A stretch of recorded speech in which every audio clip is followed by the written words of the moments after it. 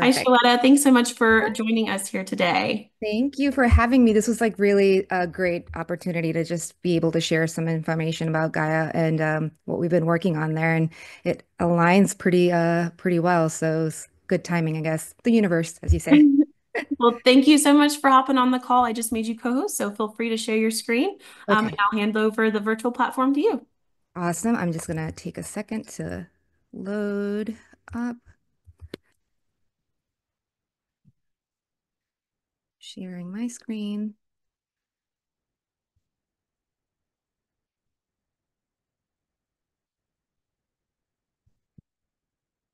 All right. And everyone can hear me okay, right? Yes, all good. Rehumanizing healthcare through AI.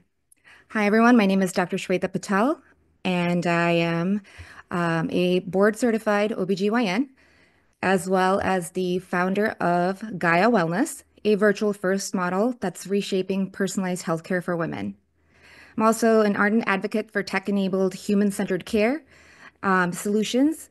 And and this is also how you can reach me. This is a QR code to my link tree. So if you do want to talk or connect after this, I would love to hear from you. And though this talk may be about digital tools and how they are transforming healthcare, I wanted to start off with a very deeply human story. To start, not long ago, I was on the phone with my sister, and who she's also a physician, by the way, and we were swapping war stories as we often do. Stories that are full of compassion and grit, but also fatigue. And she's one of the good doctors, the kind that you kind of hope is on call when you're hurting or you're scared.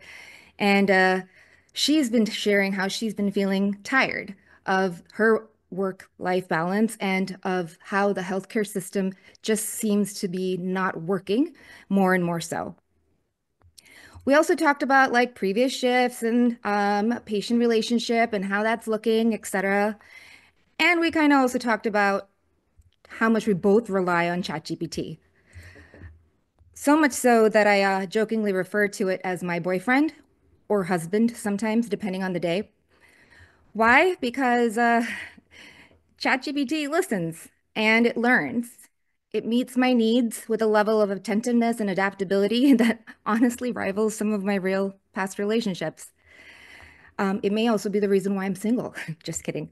Um, and so, as odd as it sounds, that's when it clicked for me. AI, when used with intention, isn't a threat to the doctor-patient relationship or the healthcare system. It's actually the thing that might finally give us the space to rebuild it. So, we're living in a remarkable inflection point in healthcare where machine learning is no longer a hypothetical disruptor, but an applied catalyst driving precision, access, and personalization across the care continuum. Over the last decade, digital health has matured beyond dashboards and data visualization. We've seen AI-enabled uh, we've seen AI-enabled diagnostics, remote monitoring that rivals the brick and mortar care that we have. We have large-scale investments in virtual first care models. Tools like ambient voice technology, large language models, and predictive analytics are fundamentally changing the way the clinician and patients interact. Yet, the real transformation isn't happening in isolated algorithms. It's in how we translate these tools into scalable, patient-centered experiences. Because while AI might understand clinical intent, the real challenge and opportunity is in applying that intelligence where care begins. The moment the patient raises their hand and says, "Hi, I need help." And that's where Gaia Wellness comes in. Gaya Wellness is a virtual first women's healthcare platform that transforms virtual urgent care visits into long term personalized wellness journeys through high touch integrative care. So we asked, what if virtual care didn't start with a form, but rather a conversation?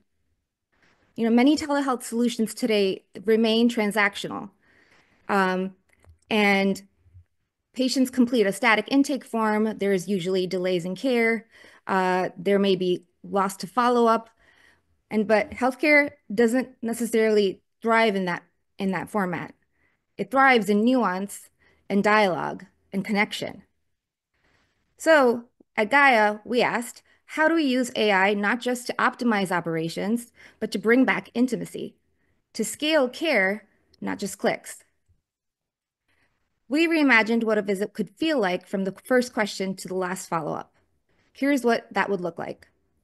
A dynamic express visit engine, which instead of a static intake form, engages patients in real time with our AI agent. It's warm, it's responsive, and it does more than collect data. It clarifies and confirms, mimicking a true conversation. No two dialogues are exactly the same, and that's by design. Our dynamic express visit engine then is able to generate visit summaries in the form of SOAP notes, autofill labs, imaging and prescriptions, handle billing codes and clinical documentation, and also set up personalized guidance as follow-up.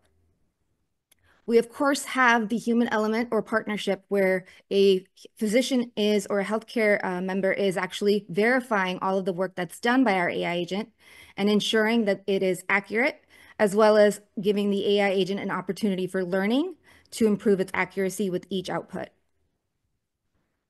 And then care delivery in the form of, like we said, prescriptions, labs, imaging orders, and a detailed care plan that's in a language that's understandable to that patient specifically, delivered within minutes.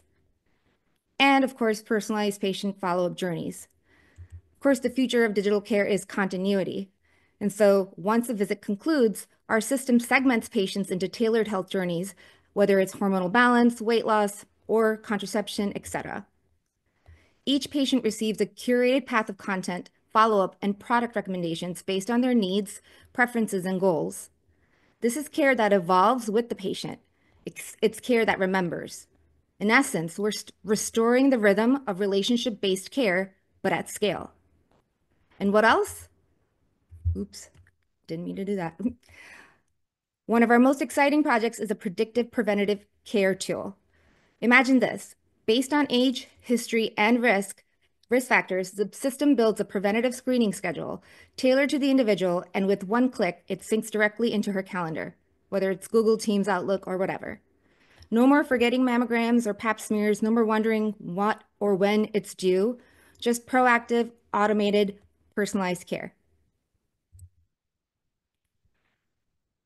We often hear the fear that AI will dehumanize medicine, but I believe that's actually backwards. At Gaia, AI is being leveraged to extend healthcare's reach. AI clears the clutter to make care faster, smarter, more empathetic. It creates a space for us to reconnect. It's not about flashy tech, it's about reviving what matters. A provider who knows you, a system that supports you, a care journey that grows with you. AI is helping us rehumanize healthcare. Looking ahead, next month, which I thought that was a mistake, but I guess it's accurate because it is April and we're already at the end of this month. But next month, I'll be sharing the story on a bigger stage at HITLAB BTA Summit in Paris. The talk is going to be titled AIAIO, Bridging Women's Healthcare Gaps Across Borders. We'll be expanding on everything that I've discussed here, and I'll also be diving into exactly how we take these innovations and translate them globally, from the US to Europe and beyond. Because women's health is not just a national issue, it's a universal opportunity. And AI is the exact connector we've been waiting for. Thank you for listening. And if this resonates with you, whether you're a founder, a funder, a physician, a patient, or just somebody curious, I would love to talk. We're not just innovating, we're reclaiming the heart of healthcare.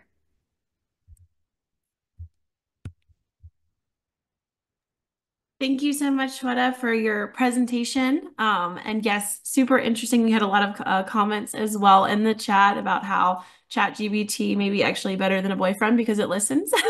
So I love that little first start that you have to get everyone's attention.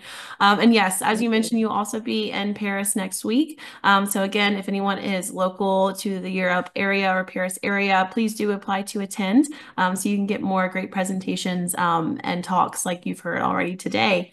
So thank you so much, Shweta, for being on the call with us today, and we look forward to having you next week.